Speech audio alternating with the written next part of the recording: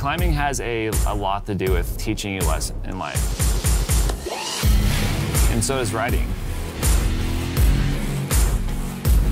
I'm afraid of heights. I still am. I think it's healthy because it keeps you alive.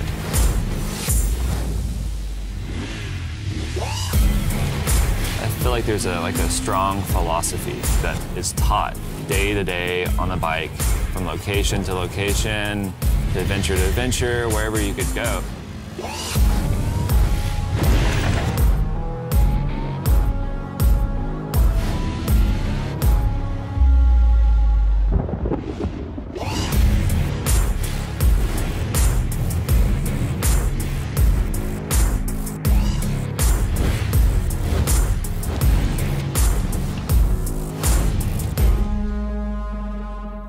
My favorite element is uncertainty.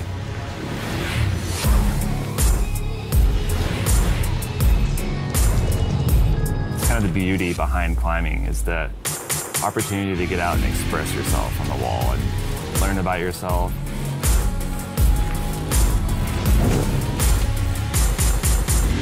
It's important for human nature to be outside, to go and explore and learn and let things happen to you.